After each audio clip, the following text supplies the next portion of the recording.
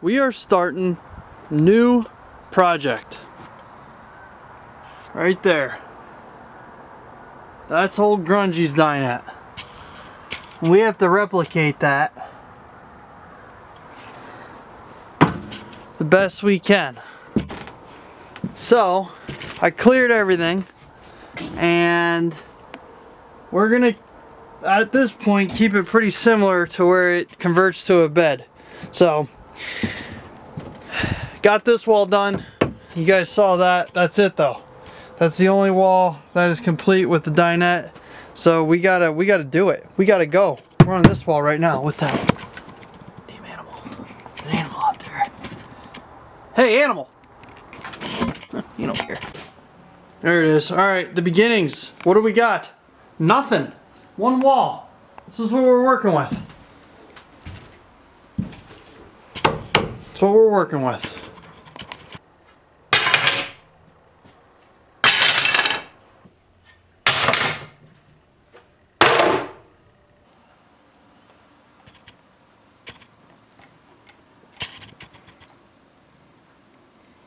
We got a new tube of this stuff and it's under pressure.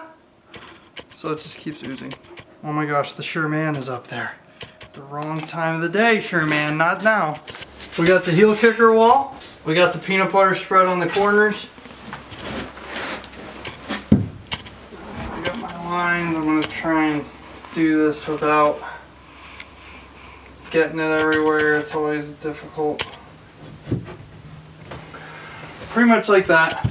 And then, now that this wall is up,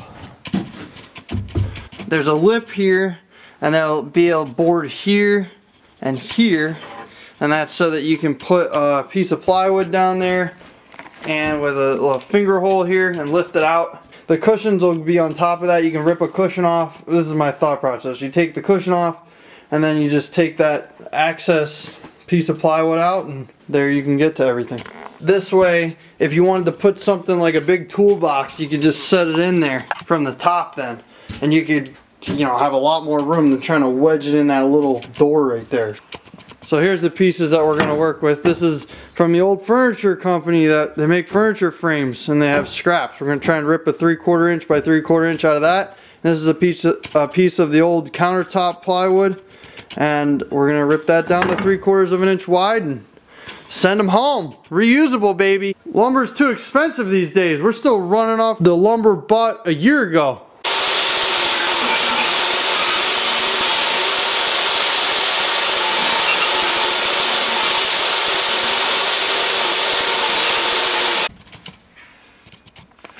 Found an old cabinet floor from in the house. We'll just sand that down and paint it. That's how it'll be. Just lay this in here. That's it. Done. There's a seat. Oh, let's sit on it. Oh! Hold me.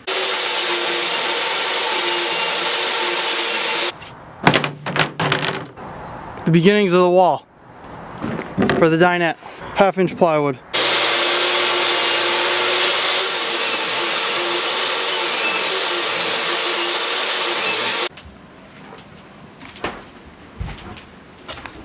Got the next wall installed, and it's pretty much just an extension to that vertical wing wall.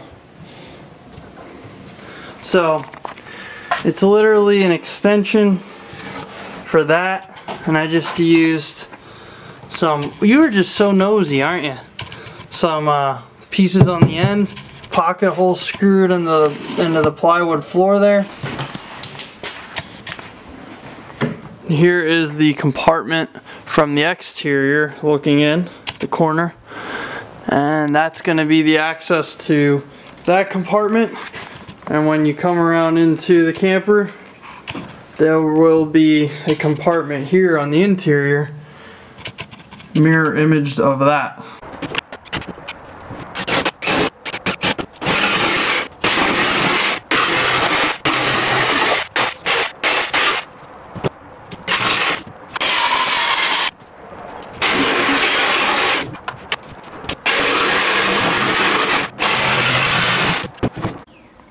Gonna hit it with some 60 grit and work our way down to probably like, I don't know, 120.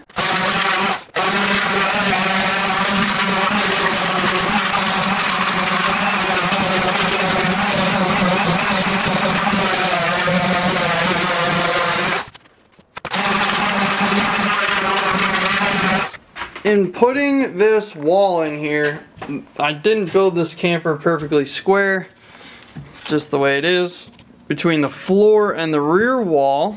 But I'm just gonna fasten a runner there, and then there'll be a gap, fill it with caulk later. Alright, I spread some peanut butter on there.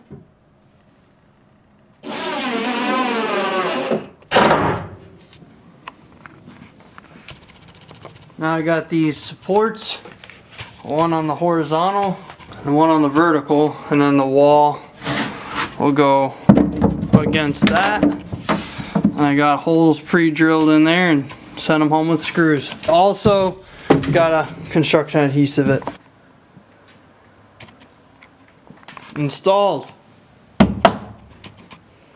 Next is the heel kicker wall, like that one. Next wall, repetition. There's your 1/2 inch overhang.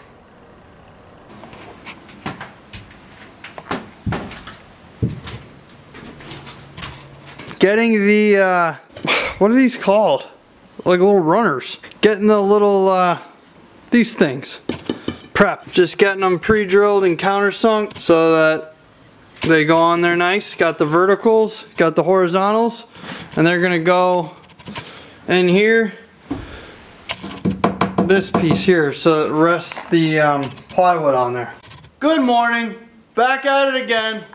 More enthusiasm in this clip. It's the next day. We're working on the top here. I didn't show this, but I cut this plywood. It's a little, what is that, cupped, warped, whatever the term is. Not a carpenter, not a carpenter. Here we go. This is what we got right now. We have both of the seats done, the end seats done, and there's the plywood cap for that. Well, it's actually an exterior compartment, but it's also a seat combo. So let's see if it fits.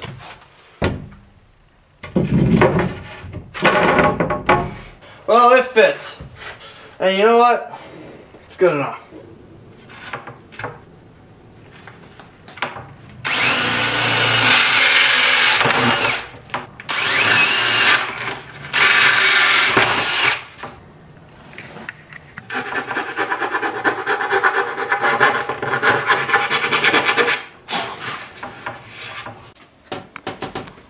We have the dinette seating pretty much all the way done. There you go. But boy, oh boy, is that a big old dinette bed. I'll tell you what. Now we gotta really give her hell over here. What the heck was that, Sherman? Huh? There's towhees are out. You smell a towhee? Towhees are out. Get him. Get him, Sherman. Get him. Get him. Get him. Alright, coming in here to Grunge City.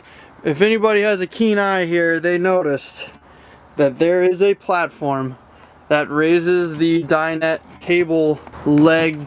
This here is the post for the tabletop. Goes in here, okay? And then there's the tabletop. This actually was the top, I just cut it. And there's a platform up there. There's nothing under that platform at all in this camper in particular. So I'm thinking that they bought, the camper Sunline bought one length post kit, and that was it, and whatever height you needed is what they just built it up. It was cheaper than buying another post. I could be wrong, but here we go. What are we gonna do? So the plan is, I'm not putting that platform in there if I don't have to. I mean, I might find out why it's there later because something don't work, but right now I ain't putting it in.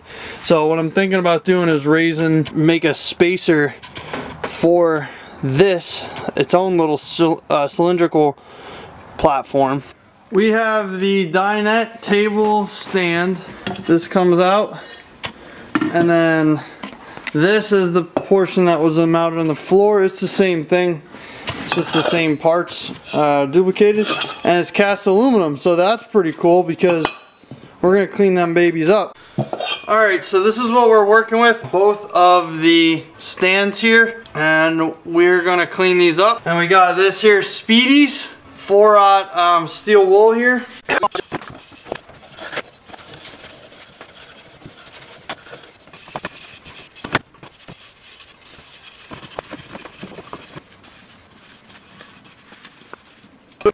We're gonna try this 3M cleaner and polish. Says it's good for aluminum.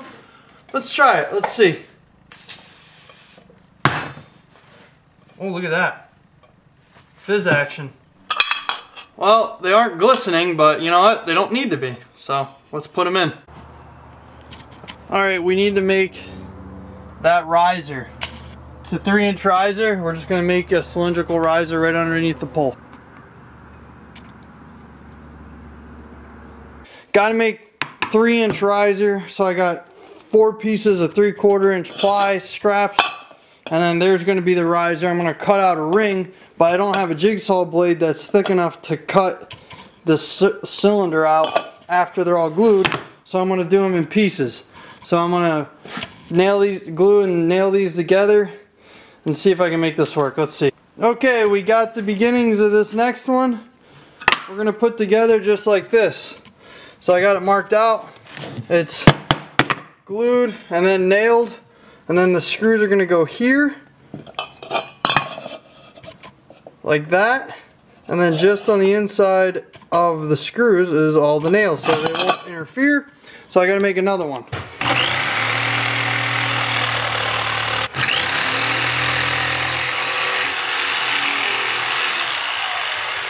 Okay, I got them glued up, cut. Now I'm going to stack them, glue them again. So I had little finishing nails holding the 2 pieces of plywood together, and then I got big finishing nails holding the 2 pieces sandwiched together for 4 pieces for a donut. We're going to make it a donut here in a second with a hole saw. Bored through it with the hole saw.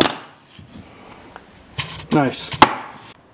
When you don't have a stationary sander, you improvise. You just clamp that belt sander right in the vise. We'll zip tie that trigger and give her help.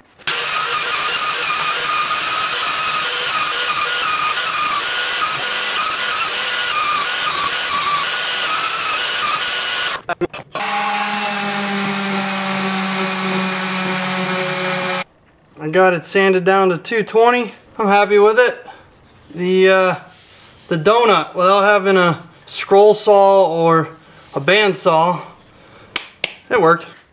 Alright, so I'm pre-drilling these. I'm putting in these monster screws here, 3.5 inch hole here. Now I take this countersink,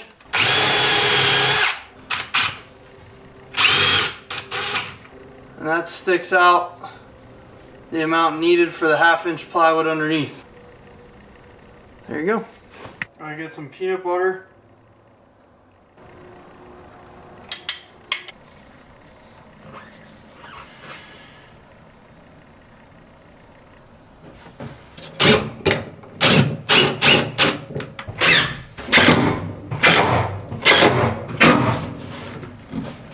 Alright, we just got to temporarily mount these with these little guys here. I got to get bigger screws for the base. I'm going in on an angle because the donut I got really doesn't have much meat around the edge there, so I'd rather go on an angle a little bit just to make sure we're grabbing good wood.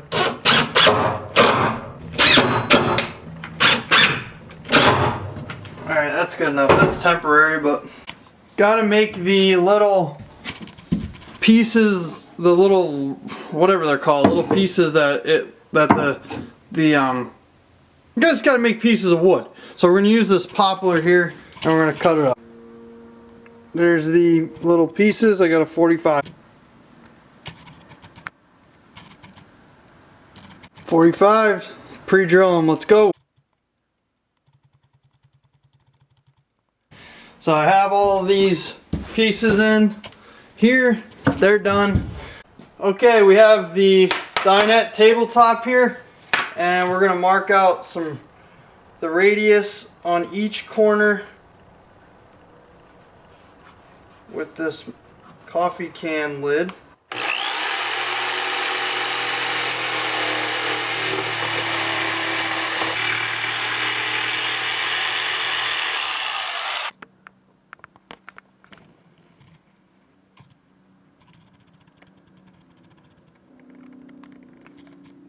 Alright, we have the tabletop done. Flip it over upside down, and X marks the spot for the center. That is where we are going to mount. What's really annoying is I don't have the right, I need really short, but like number 10 or 12 screws, but really short. I don't have the screws. So we're just going to use 3 of these temporarily because I have them.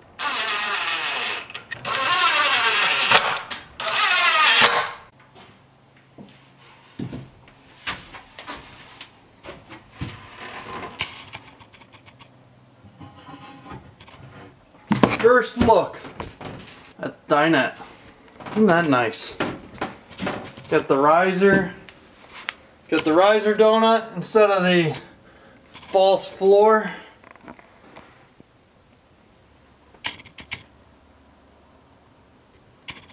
Alrighty, what do we got? The dinette is almost 100% done, but it's going to be done enough to give you an idea of what the heck's going on. So the pole's a little wonky, but you know what? That's probably just the way that the dinette was, because that's the pole. I didn't make the pole, I made everything else.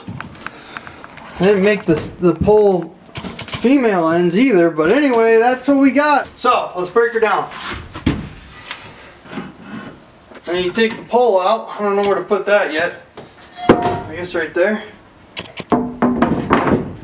Put that right there. And now you got a 80 by 36 inch bed. Oh man, I'm gonna fall asleep. Oh, hard as a rock. But I'm 6'3" and I got boots on me and I'm alright. I tell you what. I'd sleep in this right now. I might sleep in this tonight. The hell with going in the house. Nice. Alright, enough of the craziness. So there's the interaction with the radius. They're not completely against, but you know what? Those are pretty big. So we're good.